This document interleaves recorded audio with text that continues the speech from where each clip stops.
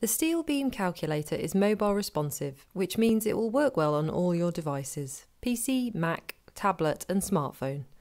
It's easy to use, but it does require some understanding of steel beams and structures. So in this video, we'll explain the information that's required for each section of the calculator. If you do get stuck while using the calculator, please call us and we can help. You'll find our phone number at the bottom of the Contact Us page. So let's get started.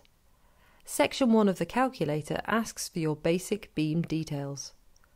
You first need to enter the effective span length of your beam. This is the distance from the centre of one end bearing to the centre of the other end bearing.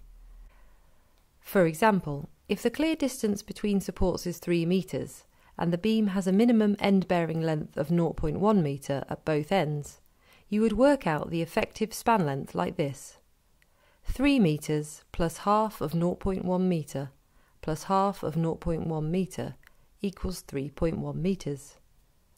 Secondly, we need to know the shape and size of your steel beam.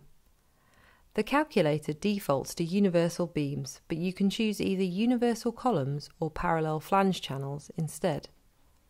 Universal beams and universal columns both have a distinctive eye shape, but while the depth and width are very similar in universal columns, the depth is always noticeably greater than the width in a universal beam.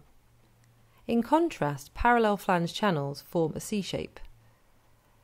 Once you've chosen the right shape of beam, you don't need to worry about choosing an exact beam size until later. There's an Auto Beam Select feature, so the calculator will suggest suitable beam sizes once you've completed all sections of the form. However, if you know your beam size and want to specify that now, set the Auto Beam Select feature drop-down to No and find your beam dimensions in the relevant drop-down menu. For the next section, you need to know what type of load your beam will be supporting. A uniformly distributed load is where the load is evenly distributed across the full length of the beam. A roof or floor would fall into this category.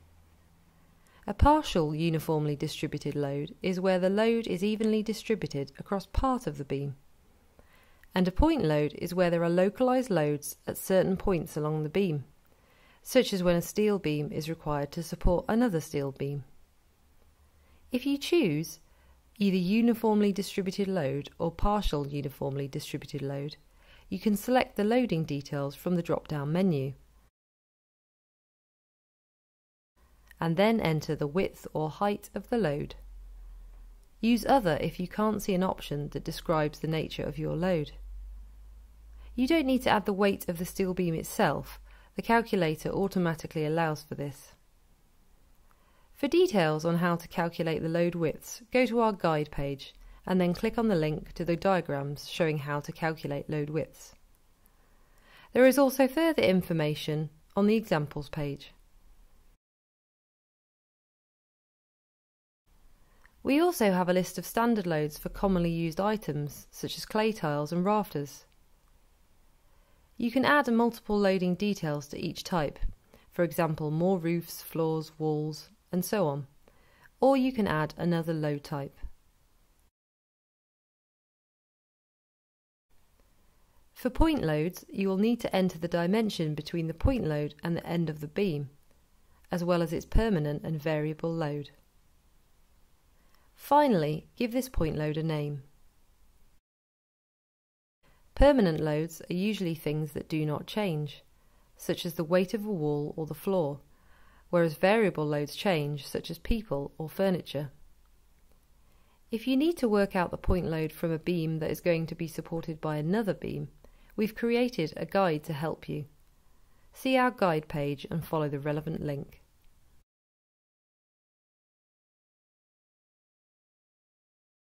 The next section is safety factors, and the calculator defaults to our recommended allowances.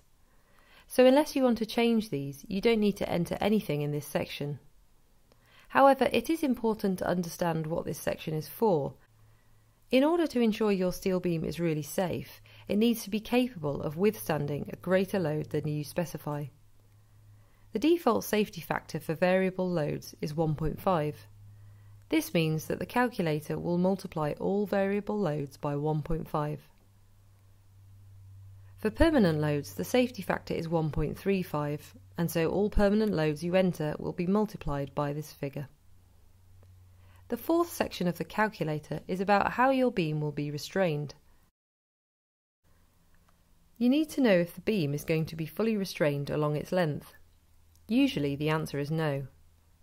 It is only classed as fully restrained if it meets the requirements in the SCI publication P360. For example, if the beam is cast into a concrete floor. If your beam isn't going to be fully restrained, you'll need to know the length between its lateral restraints. This is usually the same as the beam span length. However, if another beam is fixed at right angles to the beam along its length, this will provide lateral restraint. In this case, you should measure the greatest distance between lateral restraints and enter these details. If you need more guidance on restraints, please call us. The final section is for deflection limits. A deflection limit is the maximum amount you allow the beam to sag. You can set a limit for how much it can sag under variable loads and under permanent loads. Our calculator defaults to the recommended limits, but you may need to change these. For example, if you are using the beam to span above bifold doors, you may need to set a variable load deflection limit that's lower than the default. Or if the beam is going to be used as a structural ridge beam, the variable load deflection should not normally exceed 10 mm.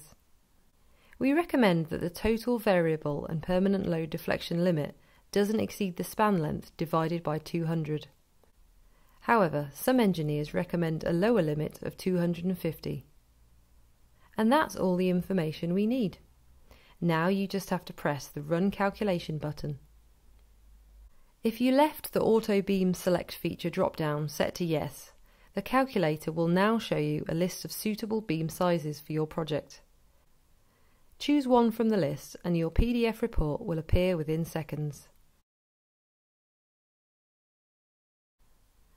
We hope this video has given you an insight into how the steel beam calculator works and what you need to know before using it. Thanks for watching.